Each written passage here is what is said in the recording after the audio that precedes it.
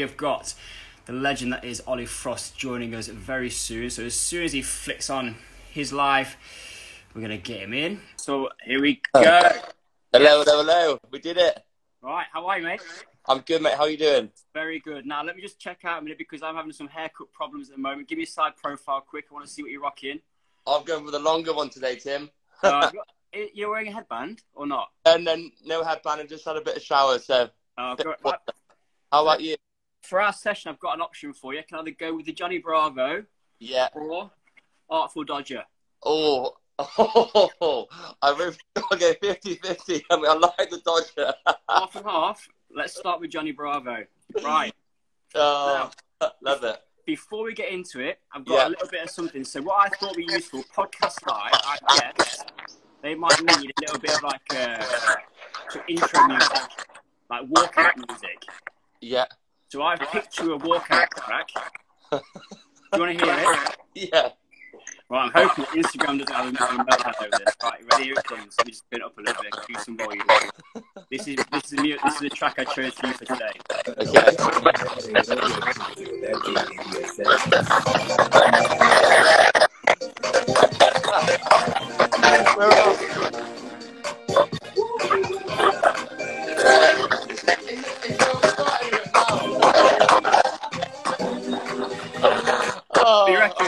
I like it. Good. We're all ready to go. Lovely. Right. So, right. This, mate, I thought, why don't we go through a bit of a quick, like, 5-minute full-on movement sesh? Yeah. Get everyone moving, and then I want some Q&As from people. There's already a few coming in around shoulder health. There's a few going on around knees. We'll bring them back up. So, dorsiflexion was one we talked about before as well. Yeah, we did, yeah. Get us moving, and then we'll get specific. Great. All right, guys, if you can just jump on your feet. So we're going to put our feet at parallel, and we're going to get a nice rhythm of the body, off knees, and then we're going to start to reach out in front of us. We're going to take one arm forward and then one arm back. I just might make. So we're going to reach forward, one arm, and then one arm back. And then from here, we're going to go across the body, but reach as far as you can whilst taking one elbow back. And then from there, you're going to reach up to the ceiling. Imagine you're trying to get something off your top shelf and reaching through, up and across. Do you want me to put the music back on, Ollie? Pardon? Yeah, I don't mind. I'm trying to think if my light's the best this way. I'm not. Let's try this way. That better? That might be better. Yeah, that's better. Cool, guys. So we're going to reach up, get as tall as you can, trying to get something off the top shelf, and then back into a forward. So just getting some movement through the spine, and then across, and then up. So yeah. Get extension of your limbs at the same time, keeping your body moving. Feet are parallel.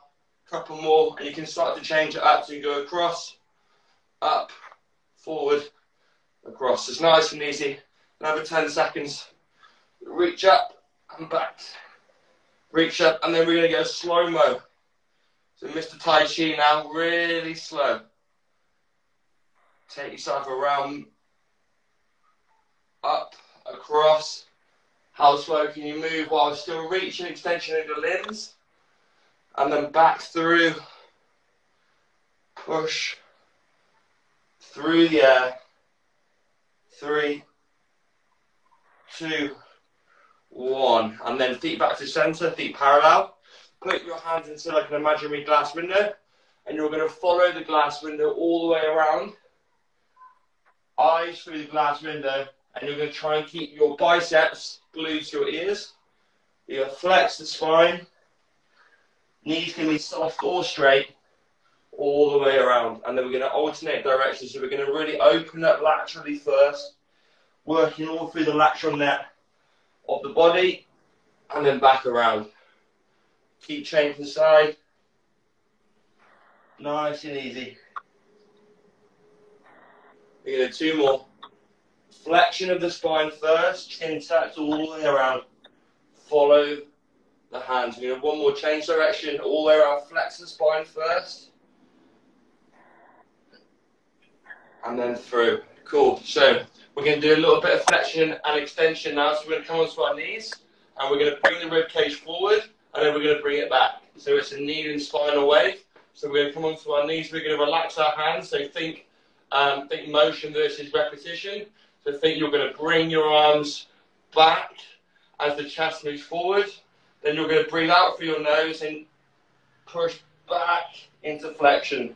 So extension, breathe in. Breathe out through your nose. As you work into flexion, try to circulate as much air in and around your ribcage as possible. Inhale. Exhale. Feel free to hum on the exhale to try and get a little bit more air through that diaphragm around the rib cage. 3 more. Inhale. Exhale. Inhale. Exhale. Inhale. Exhale. Good. Then we're just going to speed it up for 5, 4, 3. Really wave through the spine, keeping the head up slightly so you've got your gaze forward. 3, 2, 1. Good. Now, if we come onto our hands and knees, we're going to make a little square.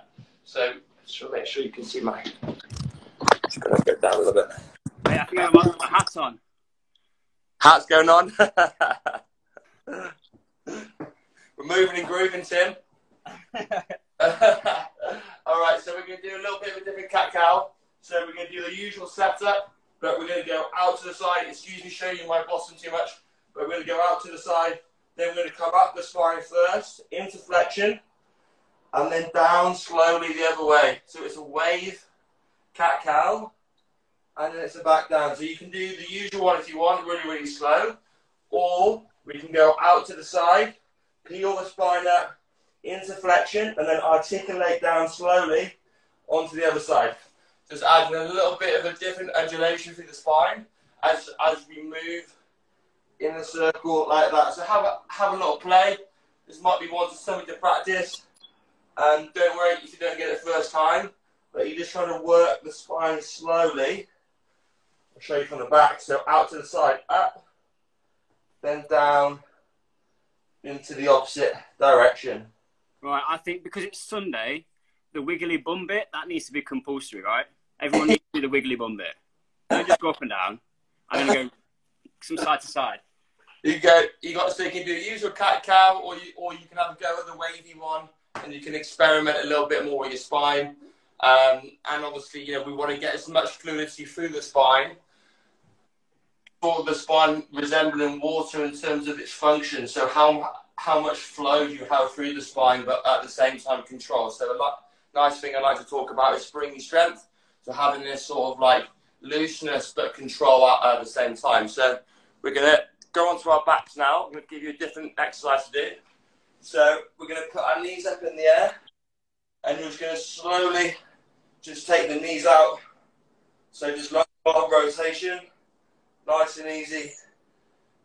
4 or so each side.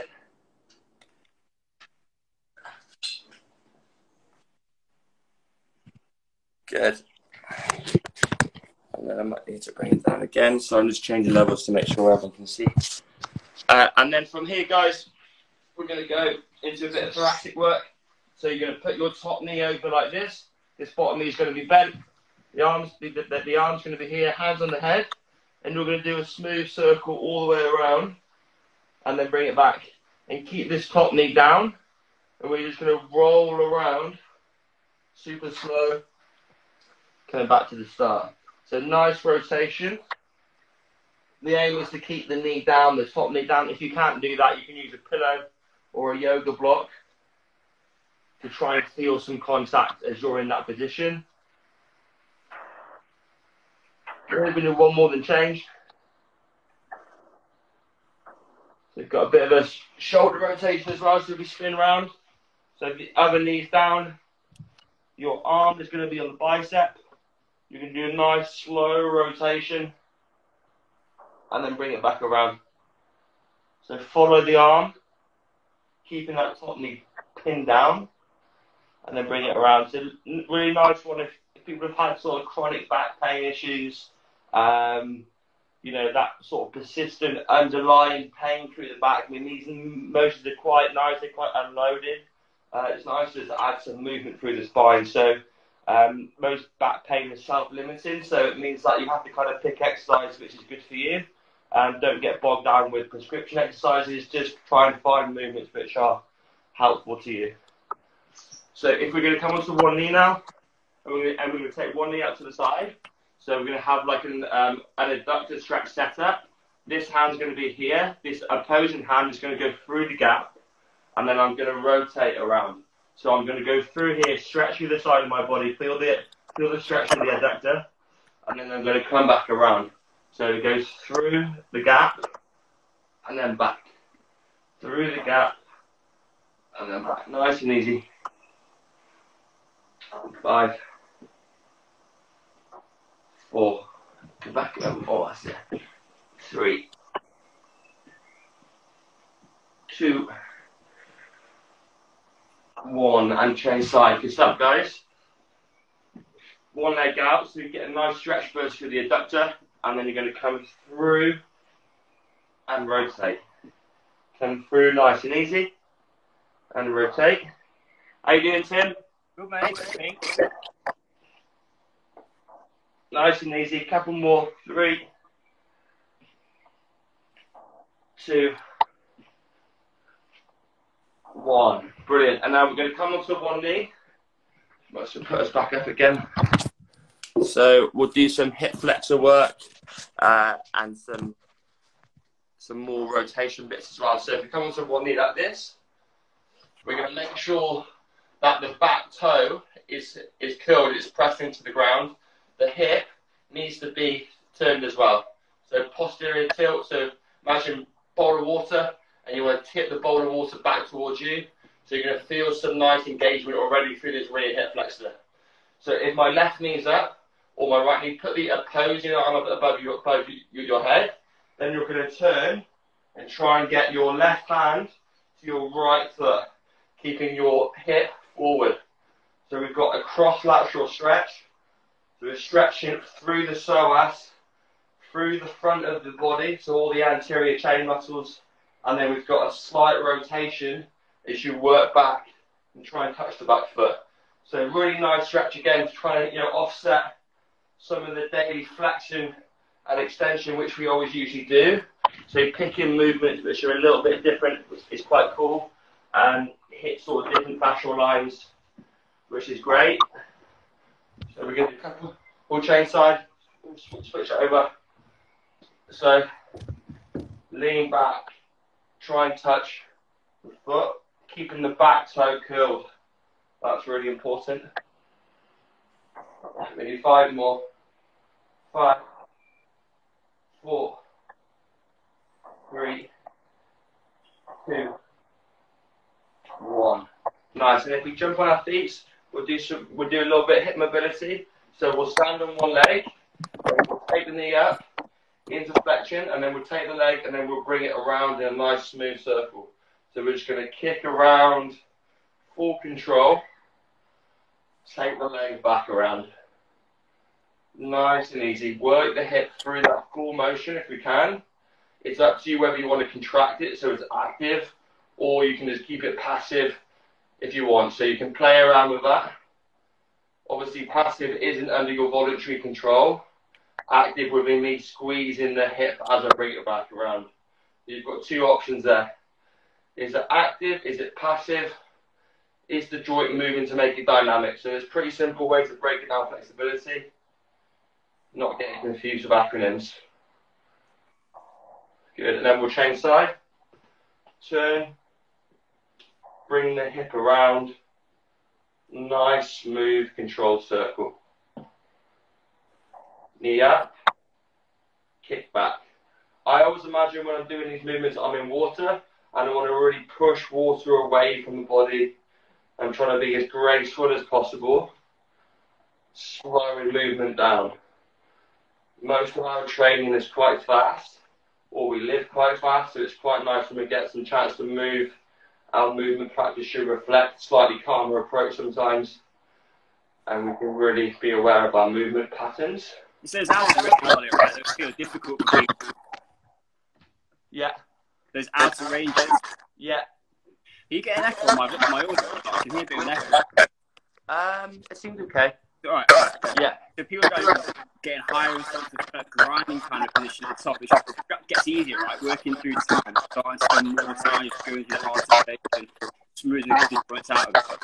Definitely, yeah, and I think, you know, when you first experience outer ranges or end ranges, you know, the body is quite resistant, so it's that chance to breathe through it as well. So I know you've got Patrick McCown on later on, but you do even as well during the practice to try and bring the state into a calmer state, and then you can really be more internally aware of movement, as opposed to if you're a beginner and it's quite hard and you're kind of yanking your hip around and your face is quite clenched and you're driving yourself into this sort of sympathetic state, then you don't really get the most out of the movement. So I think it's always better to reduce the movement first with a calmer state so your body's in control, sending the right messages back to your nervous system, and then you can sort of develop that range. And there's loads of ways to develop hip mobility. It's multifactorial, but it needs to include different directions at all times. And the extension of the limbs I did at the start is vital, and that goes to the legs, the arms, and we're trying to just think about the body as water, and we're trying to increase the water flow throughout our body. So when water becomes stagnant, that's obviously when we have this perceived tension of tightness, sort of fascial tightness. So the way to remove that is to work and extend your limbs in as many different directions as possible. So when you have a movement session, your session should always be around extending your limbs above your head, behind your back, your legs out in different directions, either passively or actively. Obviously, the more strength you have and the slightly more experienced you are, you could do more active training. So, for example, you could do kicks like this if you're a beginner, but if you're quite more experienced, you could do active holds like that. So you've got the same kind of motion, but it's either active or passive. So it's your own ability to work around that, really. So both are cool. Both have got good ways of teaching the body to move and also respect the active and passive ranges as well. Nice. Seems I've got echo. Just hang on.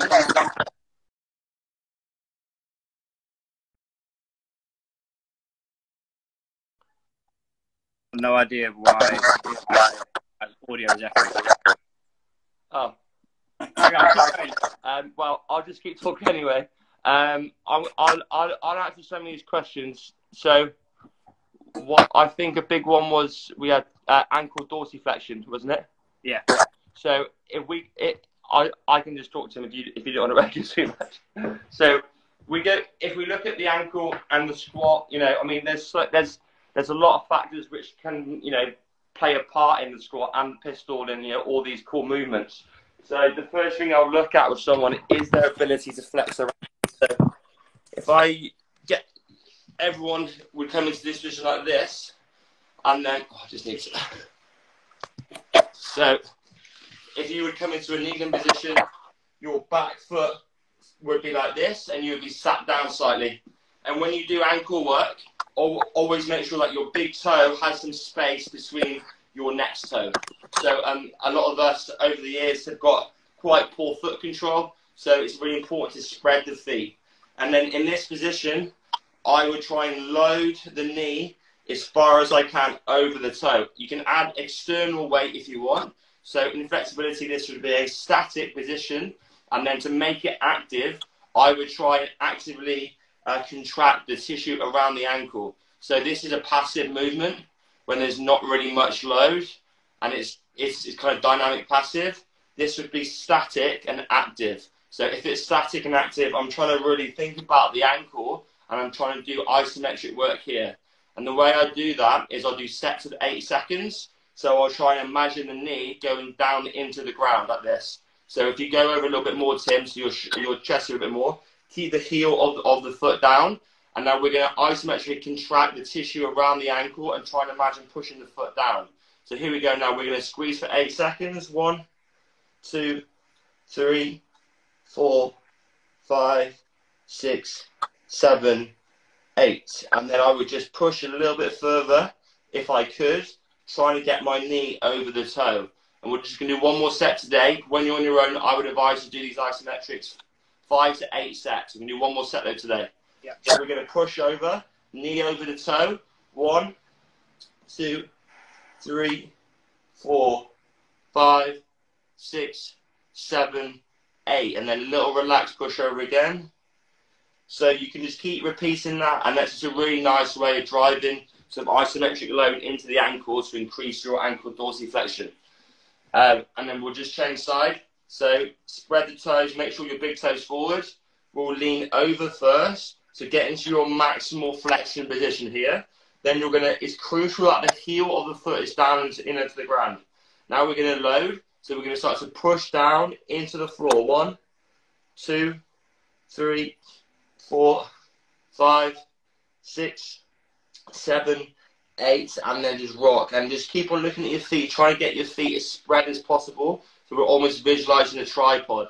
So we've got that first big toe forward. We've got the little pinky toe spread out, and we've got the heel at the back glued to the ground. We're going to do one more set. Go for it now. We're going to push the knee over. 1, 2, 3, 4, 5, 6, 7, 8, and then just small pulses again. So that would be one key exercise I would do. And I'm just show everyone this as well, because a lot of the times the calves can get really tight, and also the Achilles. So just for a bit of soft release work, I'll just do this for like 30 seconds. If you grab a broomstick and you put it in the back of the knees and you push down, you can just apply some pressure here, do like 8 to 10 seconds, and just work down the calf really, really slowly. So sometimes the calf and the Achilles can get super tight. So it's a really nice way just to alleviate some like restriction quite quickly if you're going into some sort of single leg work and squat pattern work as well. So I won't show you much more of this, but it's just your ability to push down. And then from there, I would work some toe extension. So obviously our body's ability to work this thing here is pretty important, and this is how we distribute load for our body. So if this big toe hasn't got the right connection when I load, it's not going to send sensory feedback to our brains that we're in a safe place to move or load our body or centrate our joints. So when we're like this, I would just sit in this position. So I would stretch the toes like this, and then to make it a little bit harder, I would go from here and push forward. So nice and easy, and I would stretch the tissue through the front of the foot or through into the big toe. So it's getting some contact with the big toes as much as possible, pushing forward and back. So we'll just do 5 together now. 4, 3, 2, 1. And then I'd get a lot of my clients to do this really simply to see if they had control over their big toe. Is I would say put your feet flat on the ground, and can you lift up your big toe?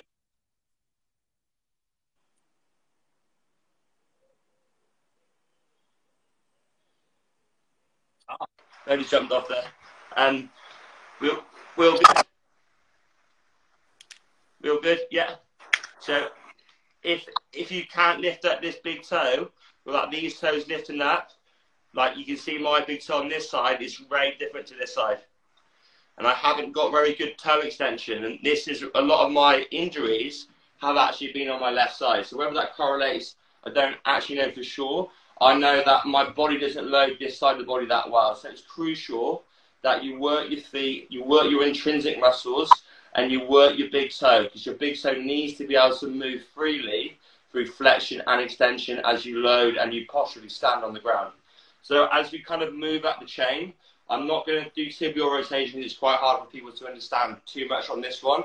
I'll just go straight into the hip. So when I'm looking at hip, I'll look at someone's internal rotation. So if you lie like this, and then you're going to see how far you can drop the foot out and then change.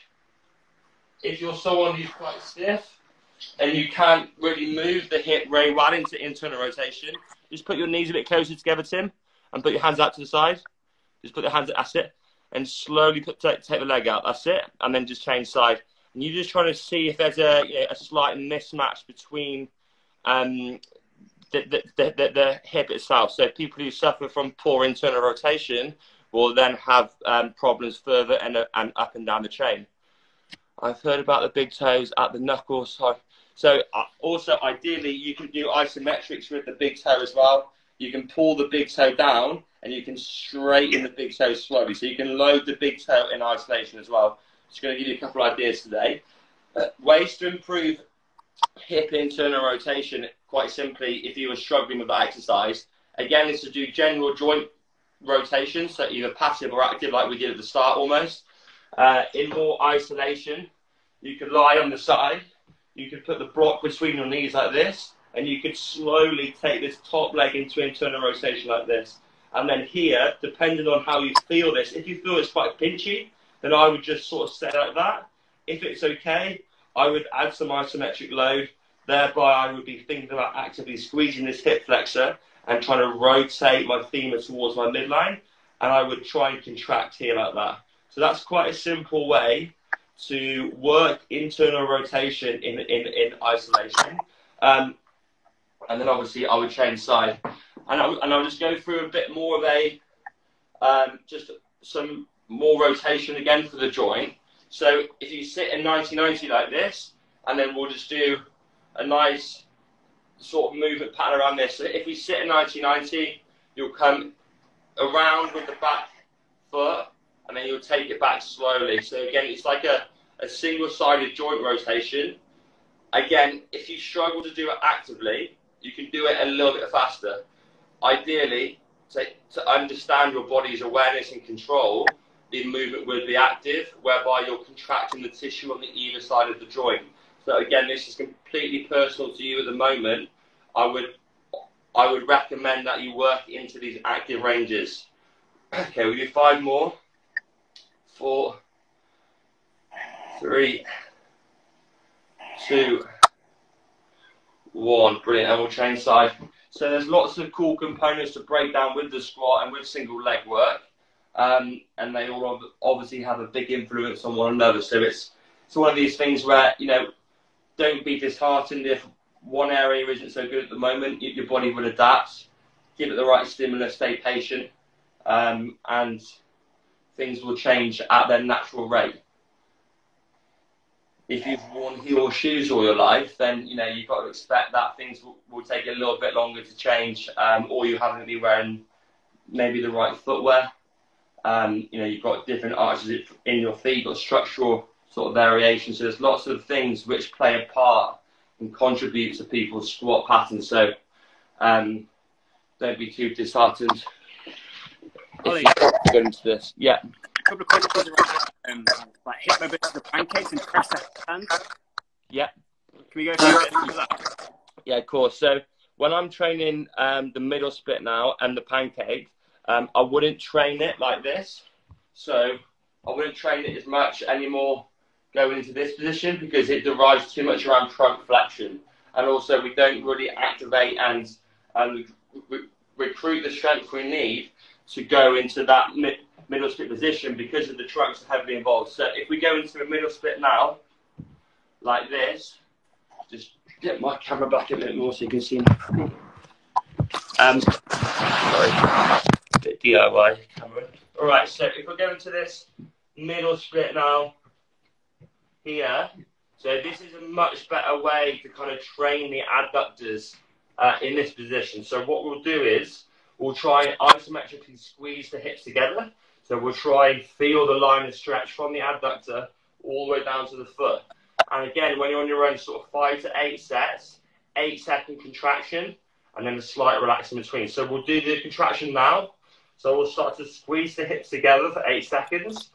1, 2, 3, 4, 5, 6, 7, 8. On the relax, go a little bit lower if you can. And then we'll keep all the toes in play. And then we're going to squeeze the hips together again. So 1, 2, 3, 4, 5, 6, 7, 8. And then you can go a little bit lower again. We'll do 2 more sets. So we're going to squeeze 1, 2, 3, 4, 5, 6, 7, 8, and relax. So this is a really good stretch, and it's isometric, so we're going to actively recruit a lot of the tissue around the hip joint properly, and also it removes trunk flexion. So we're going to go for one more. We're going to squeeze the hips together now. 1, 2, 3, 4, 5, 6, 7, 8, and then slowly just walk yourself back to the top, because if you haven't been in that position for a while, you'll probably feel it when you come back up. So that would be the most simple and the most effective way to train the adductors and all that hip control and stability to go into things like press the handstand. I wouldn't do, especially if you're a guy and you've got quite a stiff rib cage like myself and the ribs are locked and you've done lots of weight training, and going into this forward fold position, you're going to kind of beat yourself up with doing, because you're not going to feel it so much in the hip. It's all going to be coming from the trunk. So we can completely remove that, and we can isolate the adductors, which is what we want to strengthen the most, and the gracilis properly when we're in that middle split position, like that.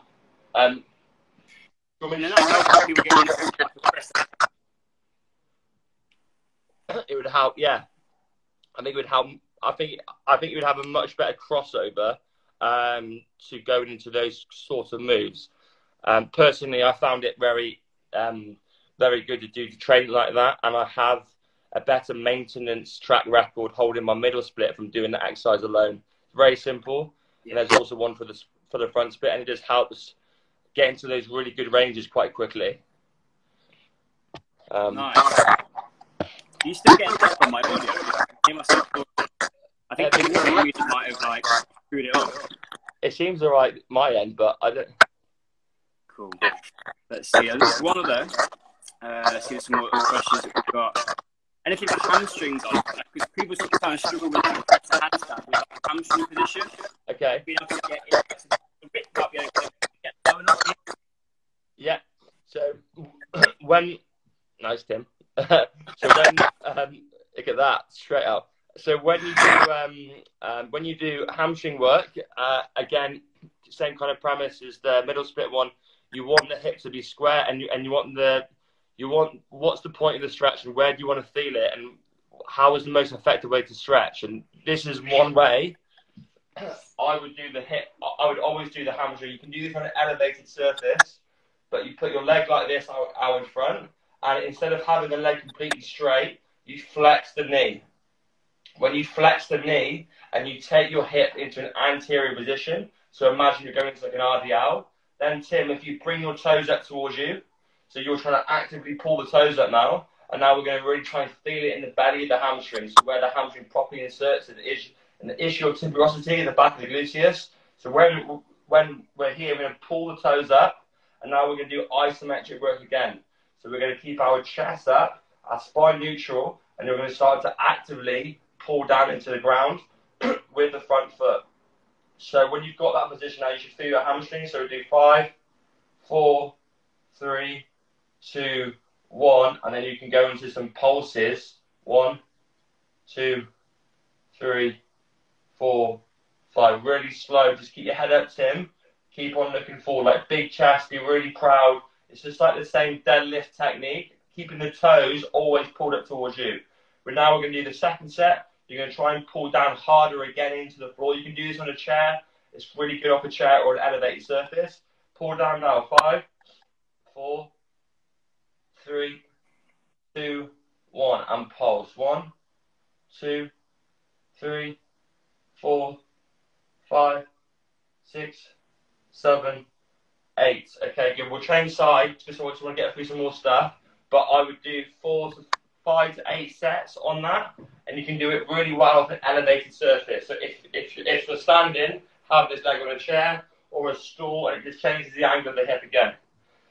So pull up the toes, hinge over, like imagine you're going into an RDL or a deadlift. Now we're going to pull down into the floor quite hard, okay? So you're going to really tighten through the hamstring properly. 1, 2, 3, 4, 5, 6, 7, 8, and then we're going to hinge forward. 1, 2, 3, 4, 5, 6, 7, 8. And I'm going to go down again. Pull down a little bit harder for the second set. 1, 2, 3, 4, 5, 6, 7, 8. And a hinge. Nice and slow. And if you didn't feel it much in your hamstring at the moment, it's because your legs are either too straight or your spine is flexed. So it's really important that your spine stays extended slightly and the hip is in an anterior pelvic shape. So it's not posterior tilted and the spine is in flexion. And when you get those things right, you will properly stretch your hamstrings.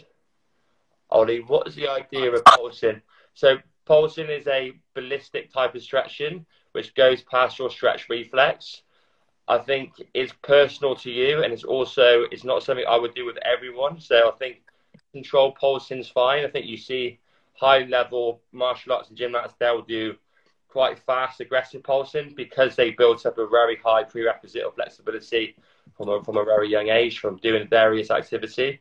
I think it's not relevant. I think isometric stretching is the most effective way to stretch. So when you actively contract the tissue either side of the joint, and obviously there's 1,000 acronyms at the moment: PAILS, rails, contract, relax, PNF. They're all the same. It's contract the tissue either side of the joint. Don't get confused.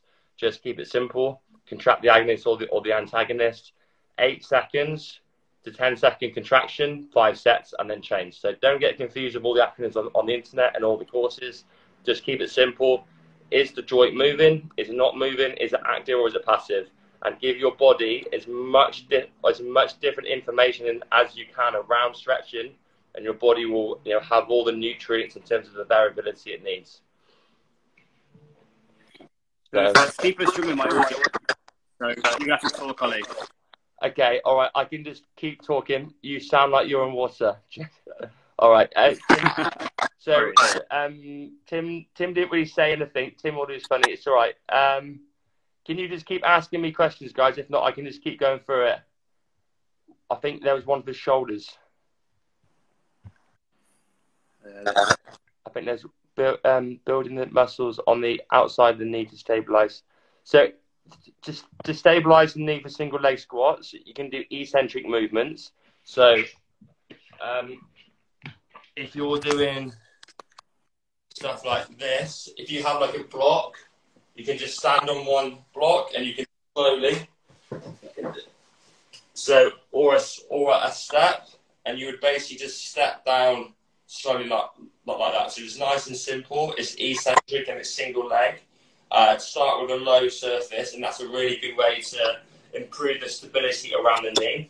And then obviously I would focus on just some hamstring work as well, and some lateral movement. So when you're going either side with control.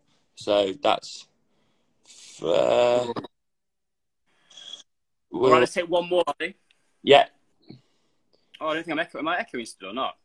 I mean, you see, you find how can you reduce shoulder pain, inflammation from handstand kick out reverse squats? So if you're getting shoulder pain in that position, it could be lots of things. Not saying it's impingement, but it could have those related symptoms. I would address the shoulder blade. So look at the serratus, which is the muscle underneath the shoulder blade here, and also look at how well your shoulder blades move, unloaded and loaded. So doing things like scapular press-ups and just single arm holds isometrically, and trying to feel the muscle beneath here engage. So if you do this press-up position like this, and you put your hand like this, and you try and do this movement here, which is a scapular push-up, and you don't feel this muscle engage properly at all, then that could potentially show that you're not quite connecting the serratus to the scapula properly, which means when your arm goes over your head, you're going to get pain-like symptoms from the fact that you haven't got as much stability through the shoulder blade when it sticks to the rib cage when your arm goes over your head. So I would also, don't go into full vertical handstands. Do handstands more on a slant versus fully vertical for a while, and then slowly creep back up again, because you don't load in the shoulder if you're getting pain. Pain is usually the end result of something which isn't functionally working properly. So I would always look at the shoulder blade, doing some isolated shoulder blade movements, and then some serratus work and trying to build all that together. Do you know the one I think I've been using of yours, Ollie, recently, this one of this week? I think this is, I've got this from you. Going through like standing, but here, all the way around, and then behind. Is that one of yours? Yeah, well, it's just a shoulder articulation. I like that one. For the shoulders, again, you know, the thing is you can get creative with the shoulder. The shoulder's the most mobile joint in the body. So you can do these movements passive. You can do them with speed. You can do them with control. So again, you know, like we can move the shoulders many different ways as we want with as much control or as little control. It depends on the purpose of the exercise, but I would recommend, like I mentioned earlier, is to have a healthy blend between the both. TFL. Nice. Yeah, TFL's a tricky one. If you've got anything for TFL specifically, it's a hard one to get at, I think. You've got to get that lean on, haven't you? It's a bit like you actually kind of did that one. It's a bit, you get a bit TFL in here, right? If we're going to go into this one. Yeah, a bit TFL there. Yeah, I mean, I wouldn't think about the body in like in a reductionist way. I wouldn't think like there's an area of weakness. I would try and strengthen all the tissue around it versus isolating mentally areas of the body, because everything's blended through fascia anyway. So if I would work movements like we did, like this, or like things like the windmill, things like that, or you can put some soft tissue work in it, but more rotational movements when you're working around different areas would be much more beneficial, because you're going to add more movement to the area. And then if you want to try and load that area, I would do things like hip going out, and then you can just do some fire hydrant stuff just to try and add some more stability. And obviously you can do joint rotation as well. So movement first, passive and active, and then more isolated work to superset that with. So trying to think of that sort of like movement, not muscles, isn't it? Rather than isolating, we want to try and string it together into a better sequence. Looking at the body as, you know, sort of kinetic chains versus independent muscle groups, because obviously everything works together. Right. That's been amazing. I'm going to wrap it up because Jacko's coming on in 15 minutes. So just to say, I think there's so much good stuff for people to go and watch back. And just to reiterate the point of this sort of stuff, is like doing it like once a week or once every other week, you're not going to get that much progress, right? It needs to be something which we're doing on almost a daily basis, moving through patterns, and then people are going to start to see some real progression. So if they go back through this video, there's like weeks worth of stuff, but to do these same things on a repetitive basis. 100%, and it's creating habitual patterns, and it's your own perception, and you're trying to create empowerment for yourself, and it's you're taking onus of your own body and how you want to move for the rest of your life. And it has to be on a daily basis, and it has to be something you enjoy doing. So find stuff you enjoy doing first. Don't do stuff you don't like doing, so it won't last very long. And just let your body go, let your mind go, and just try and really immerse yourself into being the best human and you can be through the power of movement. Amazing. So if anyone wants any more information, guys, you can follow Ollie, and you can check out all of his stuff. He does sessions in London, workshops, clinics, all that sort of stuff. So go and see about everything that he's got going on. And you can also, we did a collaboration with Ollie on our virtual classroom, our Movement and Mobility Masterclass. You can find that on our website. There's a load of stuff in there, which is so good. Lots of things we covered today, plus some others. Go and check that out as well. And yeah, I think this is always something, whenever I spend time with Ollie, I'm like, I need to do more of this stuff, because I get distracted by the strength work, and I'm like, I just want to go and do strength work. But I know that I've done a lot of strength work recently, and that's where I've gone back to my shoulders are starting to grind down a bit. And I'm like, okay, I've got to go back, and I've missed the piece of the puzzle now because I'm not moving them enough. They're getting stronger, but I'm losing mobility. So I've got to go and balance that out. So it's always a good reminder. Loved it. Thanks, guys. Right. Mate, thank you so much. You're going to get me. Go on. I got it. Take care, mate. Thanks so much. Cheers, guys. Bye-bye. Take care. All right, guys, that's the end of the session with Ollie. Just another big thank you to Red Light Rising for sponsoring the podcast live. And we're going to sign this one off. And Jacko is up with Richard Norton next at 11. These are all going to be available to replay on IGTV from pretty much now when I post it. So enjoy the rest of the day, guys. We'll hopefully see you along. And Ollie will catch up soon. Bye-bye. Take care.